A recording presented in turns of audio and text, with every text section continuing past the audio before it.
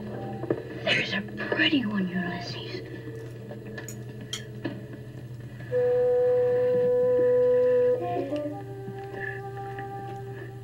There it is. Hello, BookTube. I'm Shawn the Book Maniac. Welcome back to my channel and another episode of Zooming In, which is a series on my channel where I engage with bookish social media luminaries the world over to discuss bookish literary type articles online. And what a delight to welcome for her debut appearance on this series, but her second appearance on my channel, the wonderful Stella of the BookTube channel, 30 Books, joining us from Melbourne, Australia. Hello, Stella. Hello, Shawn. You're very kind. Thank you very much. What did you call us? Social media luminary. Bookish social media luminary. Love that. That's great. Thank you. Well, if the shoe fits, if the shoe fits, Stella, we are here to talk about a really interesting topic that was written about in an article on the new website Reactor Mag. Every Book in the Right Time by Molly Templeton. It was published in late January 2024, but apparently was originally published about a year before that. And so, the right book at the right time or the wrong book at the right time is a really interesting topic to delve into. Stella, what did you make of this article? Oh, look, I really loved it. And had you asked me probably even 18 months ago or something, it wouldn't have occurred to me. But some time ago, maybe in the last year, I was talking to a writer friend, and they have books everywhere.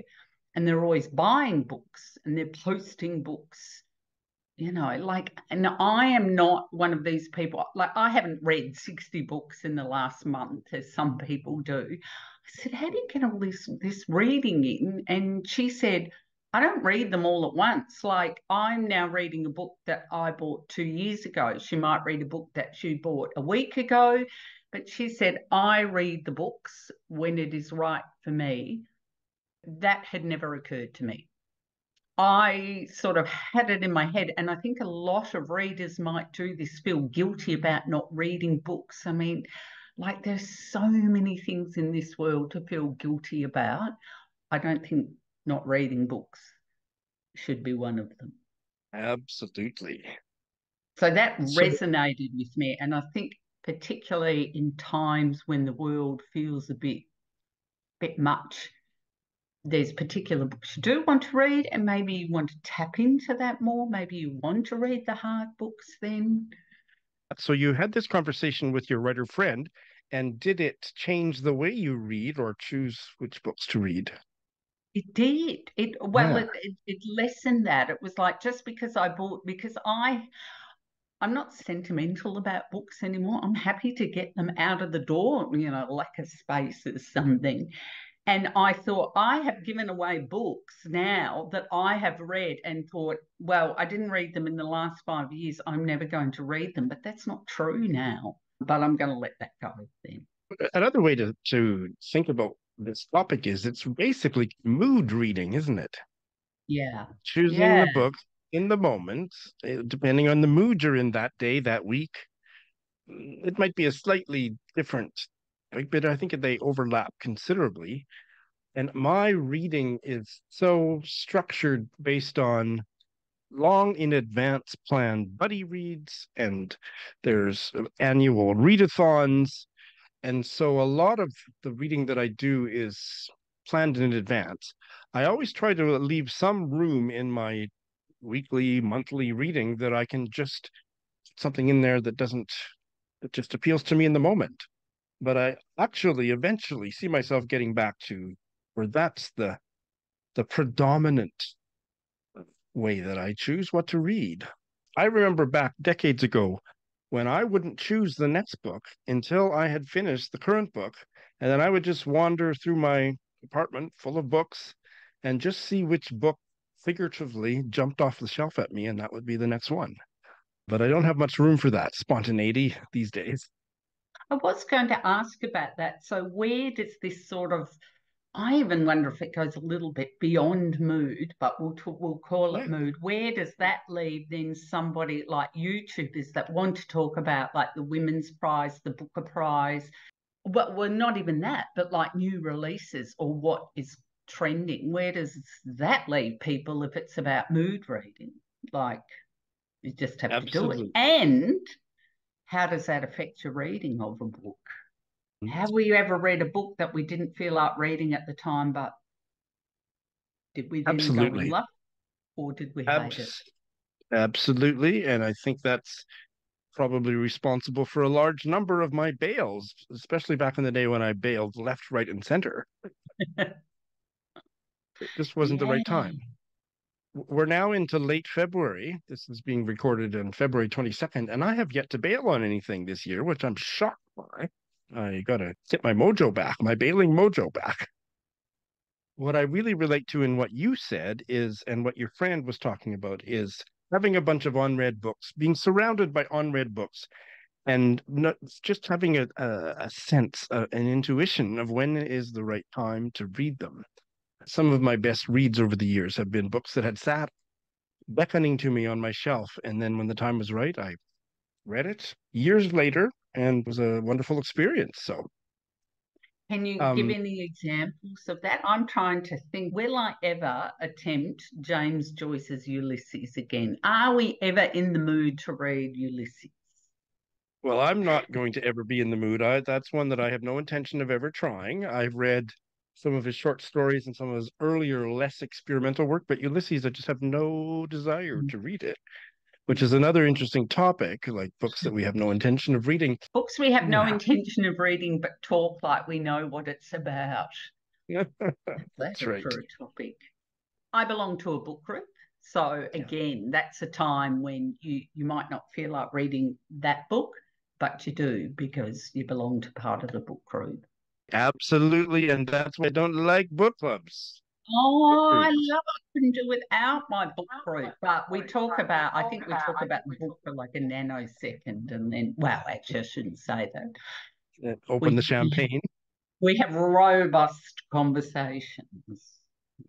I don't like not being able to choose what I read. Now, there's all kinds of other ways in which what's the difference between being in a book group or having five buddy readers from around the world that I'm regularly at? There's still an element where it's not always my choice, but I think it's more adjacent to what I would choose if it's just a book that's chosen with me and one friend. But in a bigger group, God, I resented having to read some pretty crappy books that I would not have chosen for myself. You have to belong to the right book group. I think there's times, yeah, my book group, I think they're a bit more highbrow than I am. But so I'm the queen of procrastination. Is mood reading just another form of procrastination? Should people like me just read the book, just get into No, it? I think procrastination, I can understand applying the word procrastination to things like cleaning the toilet or dusting out the cupboard, but not to reading a particular book because it's a free country. And if you're reading for pleasure, you read what you damn well want to in the moment. You're not very good at procrastination, are you? My procrastination covers the whole gamut. I'm just good at enabling you, Stella, to read the way you want. Yes, that's right. And I do read the way I want but yeah, there are parameters around that book group and then YouTube. Yeah, there's a certain kind of reader out there that likes to read seasonally. So they like to read books in the autumn that are set in the autumn, and they like to read Christmas books at Christmas. Bleh. Uh, and so on. Are Well, you I like know what your opinion on that is. that? I would probably avoid reading a book in the season it was set just so that nobody thought that I was a seasonal reader. Are you? No, I don't think so. That has actually never occurred to me. Of course, there are beach reads and holiday reads that I really want to get into. But I often think about, for me, a good dark read in holiday time because it kind of counteracts, but it's also a bit of escapism as well. But I Sorry. can't think so, like some Patricia Highsmith while you're out on holidays. Not a big book, kind of small books. A bit Well, of Shirley Jackson. And what also the other thing is, so I'm just going to pick up a book. So something that's going on at the moment, it's just happening. So I picked up this so I love, as much as I love fiction, I really love non-fiction. So there's a book called In Bad Faith, and it's written by Dassi Erlich. And she grew up in the ultra-Orthodox Jewish kind of sect, maybe. And she's a Melbourne person, and her two sisters brought sexual assault charges against their high school principal, a woman. And then when they went to charge this woman, or when the allegations came forward, the high school principal, in the dead of night, went to Israel. She was kind of shuffled off, and then she was brought back to go to court. So this is her story, Dassi's story. And I really want to read it because it's only just come out, like the court case from last year. So for me, even though it's summer here and it's February, I want to read this now while it's kind of fresh. That is a great example of how things going on in the world can affect our reading choices. Absolutely. Yeah. And I do some of that. I followed that case a bit, and I just think this young woman and her two sisters are absolutely remarkable. So I wanted to read this. Yeah. Sounds fascinating. Can you think of an example of a book that you have not yet read where the reason is it just hasn't been the right time yet? Yes. Oh, great. You've got a whole pile. That's wonderful. I've got a whole pile. They've probably got a similar, like they're feminist books. Now, one is non-fiction, Jacinta Parsons, who's well known here, especially in Melbourne, because she was on local radio, and she is an amazing writer. And she wrote a book, Jacinta Parsons, The Question of Age, Women Aging and the Forever Self. I love Jacinta. This is a topic that really interests me, but I'm kind of scared I'm not ready to read it and it might not be a time thing. I don't think I'm ready for the kind of anger or outrage I might feel. And I sort of, there's a part of me that go, I don't want to know. I'm not ready. Like, is that a head in the sand type of thing? Well, no, I think that if you're anticipating that a book is going to bring up a whole bunch of emotions and anger and political high dudgeon, choosing the right time for it is very appropriate. I said, I might read it and go around punching people. That's what Well, but Stella, I thought you were going to say you weren't ready to read it. You're going to wait to read that book until you're old because you're so young now. No, pipe down. So she does talk about it because she's in her 40s, and she does talk about that some women said, well, why are you writing this book? Because you're so young. And she addresses that as well, because then that's a bias of age. Look, Jacinta Parsons can do no wrong. And a friend of mine who's a journo and a rabid feminist said, this is a really important book. So I haven't read it. And then the other book that I haven't read, it was given to me in October, Prima Facie by Susan Miller. Are you familiar with the term prima facie? Yes, but I never can retain what it means. I never remember what it means. It's certainly familiar. On the face of it? Oh, I'm glad you told me that. I'm wondering. I'm not sure. Shall we look it up? I think it's a law court term, because when my friend gave it to me, I think she thought I would have a reaction, but I was like, I don't know what that means. But again, it's fiction, and it is based on a true story. I think it was in the UK, and this particular woman changed a law, I think. It actually says here, Tessa finds herself in a position countless women, 1 in 3, have been in before her. And will she take the stand to testify about her rape? Drawn from the internationally acclaimed play, I beg your pardon. It's a propulsive, raw look at the price victims pay for speaking out and the system that sets up to fail. Am I ready to read this? I did look it up. So prima facie means based on your first impression, accepted as correct until proven otherwise. So yeah, on the face of it. Right. But, I think women are proven guilty until someone else is proven guilty. Absolutely. Well, I can't wait until you read it and you film Public meltdown. a video full of your justifiable outrage. Have you read Ali Smith? She's a British writer, Ali Smith. I know the name. And she put out a seasonal quartet, 4 books. The first one I think was autumn, and then winter, and then spring, and then summer. And I read autumn, and I loved it. And I read the second one, winter, and I wasn't so sure about it. Because they were very much written in the moment of Brexit. And I just thought, you know what? I want to read these in about 10 years, whatever. I don't want to read it so immediately, a work of fiction.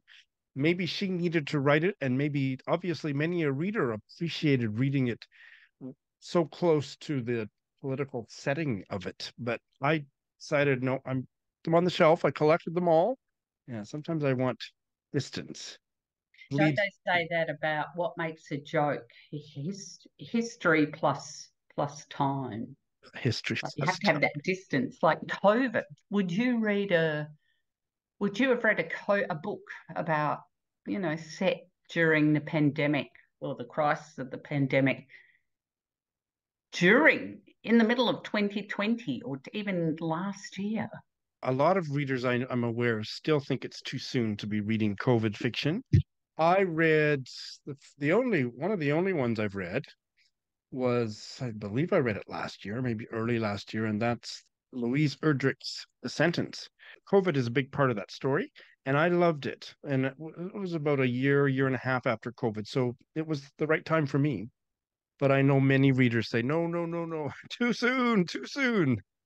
Yeah. What if I was watching a comedy series last night. It's quite a few years old, and we're into the final season, and it's COVID. Like they've got their masks on, but it's comedy.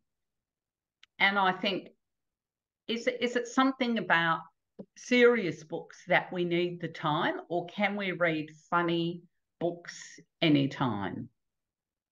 The same with the funny show. Does that make it palatable? It's a fascinating topic, and I know lots of readers who, when their life is heavy, they don't want to read anything heavy. And I'm going through a heavy thing going on in my personal life right now, but I'm still wanting to read heavy stuff. I still occasionally read lighter stuff, whether it's Barbara Pym or something that's more comedic. But for the most part, I want the dark literary. Yeah. Wow, Barbara, great comfort read, I find, and just like, when I read Barbara Pym, I think I want to move to a village full of vicars and spinsters. And hot curates. And hot curates. Have you heard of a writer called, I feel like it's Barbara Pym on steroids. Her first surname, she was the first woman to win the Booker and the second person to win the Booker. Is it Bernice Rubens? Yes. And what was that book? You can find out here. The Elected Member was her book. And there's another book that I read of hers, The Elected Member, and the one that was made into a movie, which I have seen, is Madame Sousatzka. Oh, yeah. And wasn't Shirley MacLaine? Yes, she was. Absolutely. What did I read of hers? A 5-year sentence. That's what I read. So in those books, talking about Barbara Pym, especially a 5-year sentence, I opened it up and thought, I know where this book is going. This is going to be a Barbara Pym. This woman, I think it's like she's got enough money to live on for 5 years. I think she's been looking after her. She's been stuck in a house somewhere or something like that. It absolutely did not go the way I expected. It was very, very dark, and I wondered sometimes, is this book cruel? But it wasn't. Imagine an evil Barbara Pym. Now, I just heard somebody in a comment on one of my videos say that they were incensed that in a Bernice Rubens novel, she treated rape rather comedically. And Yeah. anyway, Well, I'm she not wouldn't really. be alone, because there was also, well, yeah, that's right. I wonder what book that was. I don't want to be an apologist. But I think even at the time, maybe people were distasteful by that. Look, I could name 100 movies. Like there was a Pedro Almodovar movie. There's a movie called Kicker. I don't know that one of his, but Yeah, treats it so. hilariously. Well, I think that talking about when is the right time and when is the wrong time to read certain books is a really fascinating discussion. I think we've just only delved down a little bit deeper than the tip of the iceberg. We could probably talk for another hour, but I'll tell you, Stella, this conversation has certainly happened at the right time for me. So thank you so Oh, much. thank you, Shawn. Thank you so much. And thanks for everything you do and the way you, I hate saying reach out. It's become such a, we use it in the office all the time. Reach out to them. I think, oh no, email. But you do reach out to people and invite people on. Thank you so much. Well, I'm going to be reaching out again, so I hope you'll come back. I will indeed.